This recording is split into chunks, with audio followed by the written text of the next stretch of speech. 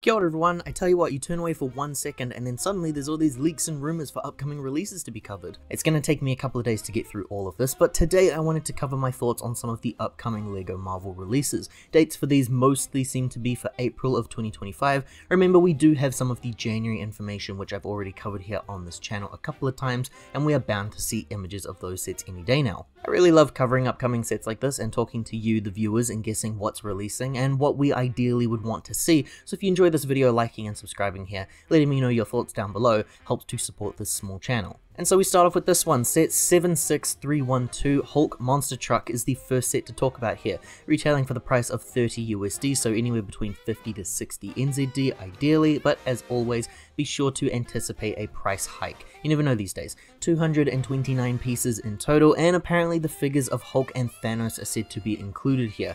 I'm actually not too sure if those are big figs or not. I have to assume no. People do say that the big figs do carry a lot in that price point, and I think everybody would be very excited if you got two big figs for this price. Now, in saying that, they have released that Thanos and Hulk quite a few times recently with a couple of minor changes, so some re-releases are never completely off the table. This doesn't do anything for me personally here, but I'm not the monster truck target audience for those sets. Those are clearly aimed at the kids, because kids love big trucks. Now this next one here is rather interesting. Set 76315 Iron Man's Hall of Armour, retailing for 55 USD, which translates to 92 NZD, so I'm assuming anywhere between 90 to 110 for this then.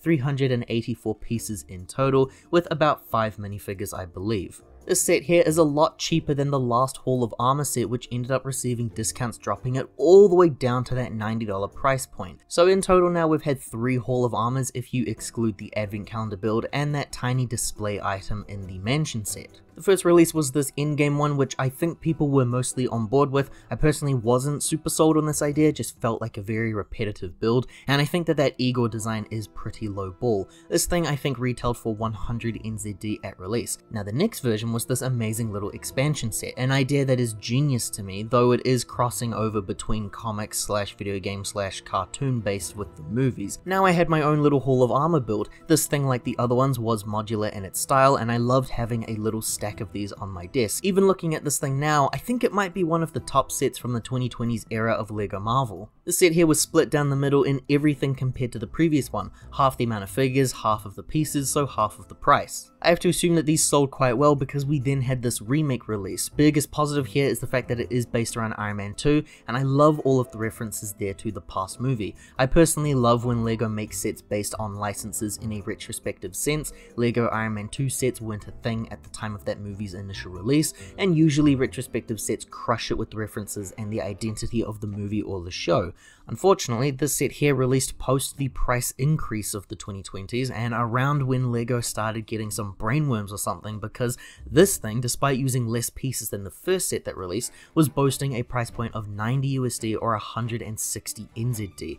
It's insane. 8 figures though, 4 of which were new here. I remember this set here being one of the first universally clowned on Marvel sets, which has been happening at a rapid rate now. Somebody really needs to do something about this. So this set here is a good decrease in the price. Pieces wise too, it's only got about 100 parts less than that overpriced set. Figures being included at this stage, we have a couple of rumors here. Pepper Potts, at least 2 different Iron Man armors, apparently Aldrich Killian and the Iron Patriot in a wide release set, not just an exclusive polybag for pre-ordering a video game. It sounds to be based around Iron Man 3 then, which is really exciting. Iron Man 3 was the first non-Avengers movie within the MCU to get the LEGO Marvel sets. They did miss that anniversary spot by 2 years, but still better late than never.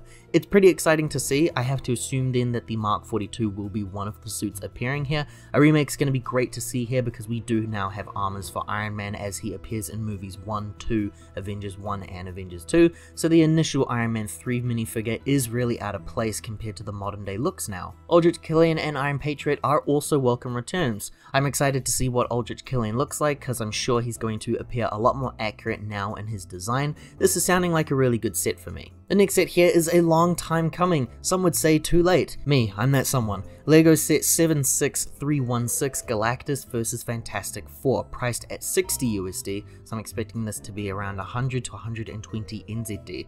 427 pieces in total here with this set. It's a bit of a hike compared to the previous set there, but let's go into it. I was going to originally just completely write this thing off when I first heard about it, but apparently Rumors are saying that it's going to be comics based. This is going to fit in with the style and aesthetic of my personal collection that I've had displayed for years. Lately, I've only been displaying comics and cartoon stuff. I've really kind of gone off of the MCU stuff over the past couple of years. Now, obviously, we are going to be getting a movie set of some sort later on when that movie releases, presumably a couple of months after this one, because the movie's coming out around the summertime. If I had to guess then, I would say that these comic characters here are going to be using prints and or pieces that can be reused later, because it is a rather expensive set compared to the Hall of Armour that we just looked at. So presumably that price hike there is because of all of the special printing that the Fantastic Four are going to be needing. I'm assuming it's going to be just the main gang here, just those 4 team members, plus a build of Galactus, who initially I was hoping would kind of be like a minifigure format, because that's how he appears in the video game, but obviously with that piece count, I'm going to assume that this is going to be something like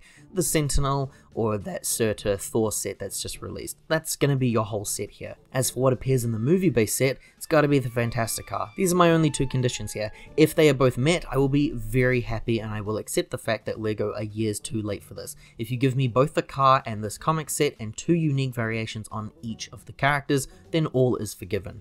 For all you helmet fans out there, set 75327 is an Iron Man helmet releasing alongside these here, retailing for 70 USD, which translates to 117 NZD. I think that matches the current helmet's price point. I'm not too sure because I don't pay attention to the helmets. There's no current piece count though, interestingly enough. This here should serve as a remake of the previous Iron Man helmet. I'm not a helmets person, like I've said, and actually the Iron Man helmet was one of the weaker looking ones to me, so I'm hoping to see some improvements here, because it'd be cool if a helmet could release that converted me over. That does us for the April stuff, but we actually do have a couple of other listings here with some missing release dates, but we do have some general information here, so let's talk about them. Avengers Endgame is going to be getting another Final Battle set remake. This is now the 4th time that we will be getting something here in 5 years. Set number, not too sure, pieces also unclear, but the price is sitting at 100 USD, so around 170 NZD. This does match some previous sets that have released. Let's talk about it. Reported figure lineup here is pretty appealing. It's said to be getting Captain America, Doctor Strange, Iron Spider, Falcon, Ant-Man and Wasp together again, which is pretty cool, took them long enough. 2 Chitauri soldiers, because of course you gotta have those guys, and a Thanos big fig again. Thanos has been appearing in so many places, so there are plenty of options for those still looking. My thing here is, like I mentioned, we've been getting the same thing from Endgame quite a few times now, so build wise, I'm feeling pretty meh with this idea. The other thing here is that clearly this is LEGO's next sub-theme, these final battle type sets. This year we saw the release of this Age of Ultron one, which features all of the figures based on the opening scene of the film. I thought the build was rather interesting, appearing as a mock-like display and not intended as a playset. Before that, we had the Spider-Man Final Battle set and the Endgame Final Battle set, which appeared on these display-like bases to look like display items rather than playsets. Now, as of recording this video, the upcoming Civil War Airport set releasing has not had images revealed yet. However, they have leaked, so I have seen what the set looks like. I won't go too into detail right here, but right now I can say I really hate the look of that set, and now I'm starting to think I'm officially off this idea of the flat-based battle scenes. I had some issues with the Spider-Man and Endgame set, but at the very least, the flatness isn't prevalent there. These are just genuine sets. The Age of Ultron one is a chunk of ground with $170 slapped on it and every figure that you could hope for. It's kind of like the counterbalance there. I'm expecting this Endgame one here to be the exact same thing then. It's just going to be a flat ground, maybe the van or something. You might get like a little bit of scenery there, and all of the minifigures there to just stand on a chunk of concrete. It really doesn't help either that the movies are genuinely pretty bland within their visual storytelling with their scenery, because what else is LEGO supposed to do here exactly, I guess? Keeping my expectations pretty low with this one then. We also apparently have some knowledge on the next large-scale set here, because a set listing of Tony Stark's mansion has been listed with an unknown set number and price tag, but listed as containing 5,703 pieces releasing in April. A massive Malibu mansion set may be releasing next year, and it could be the next Marvel modular set. We can see that we are getting some Iron Man 3 figures in the other sets listed. We're also getting some in-game people as well, so maybe they make a mansion and just include every single figure that's ever been close or near the mansion. I don't know, I assume that maybe another 10 figures will be included here, and actually, I guess they could just fill that line up with some armors for Tony or something. That's it from me today here with some Marvel news. There's quite a bit to look forward to here.